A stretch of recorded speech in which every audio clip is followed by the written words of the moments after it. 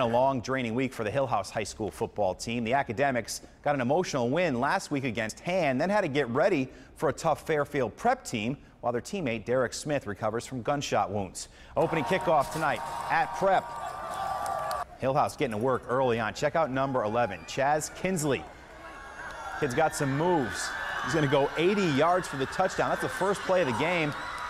That's how you start your night, right, Academics? They go up 6-0, but Prep is really good. They come right back. They got a great quarterback, Patrick Conti. He's going to find Drew McCavey for a touchdown, and Prep is out in front. They go on to win it 40-18.